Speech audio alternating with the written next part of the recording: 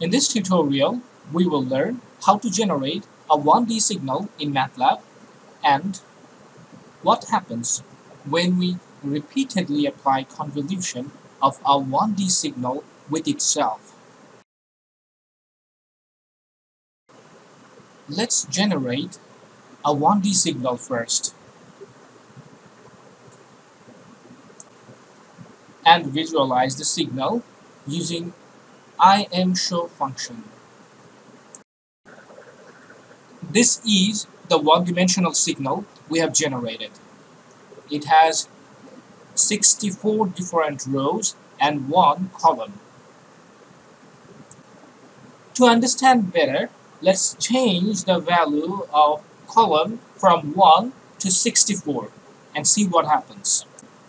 Changing the value of the row from 64 to 100.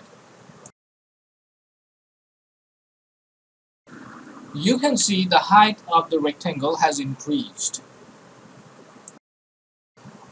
So the concept of signal generating in Matlab is clear. Let's get it back to a one-dimensional signal.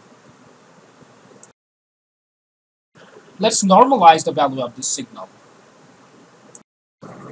Here, using s1 dot slash sum s1, I'm normalizing the value of the signal s1.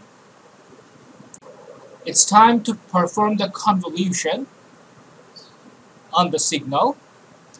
To perform the convolution, we have to use the conv function of Matlab. I'm convoluting the signal with itself. Let's normalize the value of the convoluted signal. Now we will perform another convolution on the normalized value of the first convolution. After that, we'll normalize this value as well. Now performing the third convolution and normalizing the value. Now we will plot all of the normalized values using the subplot function of Matlab.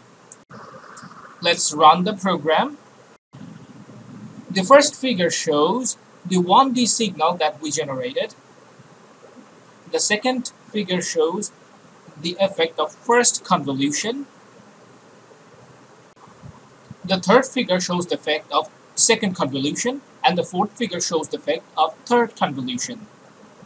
We can see how quickly this one-dimensional signal approaches the form of normal distribution.